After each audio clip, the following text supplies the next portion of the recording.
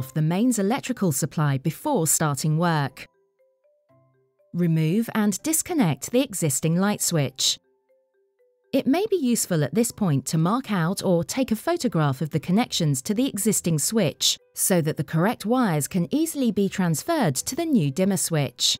Some existing wiring configurations can be complex, so take care. Check the back box behind the existing light switch. A minimum depth of 35 mm is recommended.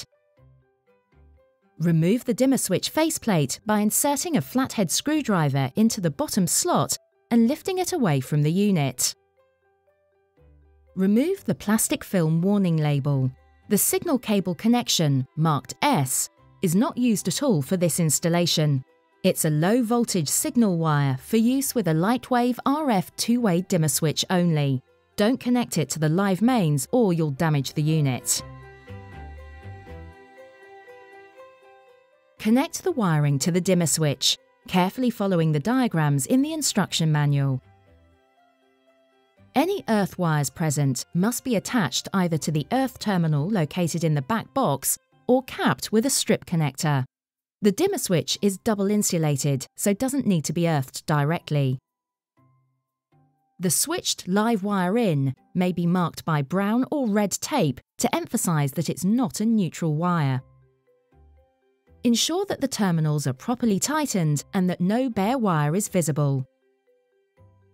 The LightwaveRF dimmer switch doesn't require a mains neutral wire to be connected. It only needs live in and switched live out wires. Mount the dimmer switch to the back box and ensure that the screws are sufficiently tight to support the product. Don't over-tighten, as this may cause the chassis to bend.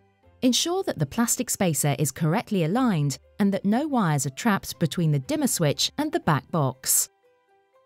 Replace the plate.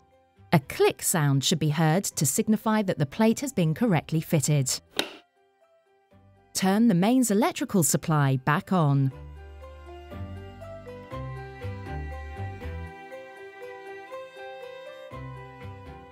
Press and hold down both the on and off buttons together until the blue and amber LEDs flash alternately.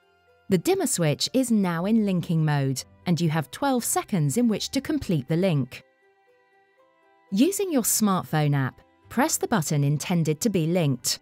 The blue LED on the dimmer switch will flash to confirm that the phone is now linked.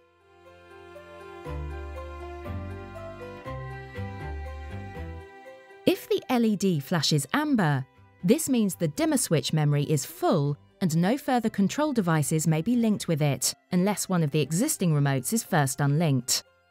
To unlink a control device, first, on the dimmer switch, press and hold down both the off and on buttons until the blue and amber LED indicators flash alternately.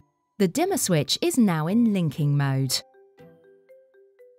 Then, using the app, press the button intended to be unlinked. The amber LED indicator light on the dimmer switch will flash to confirm that the remote is now unlinked.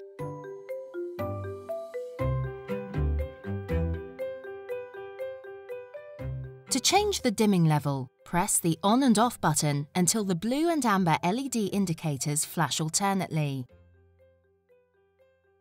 Then press the on button twice. You have now entered the dimming menu. Use the off button to decrease the dimming range and the on button to increase the dimming range. To store this level, hold down the on and the off button and the blue LED will flash rapidly to indicate that it has been stored.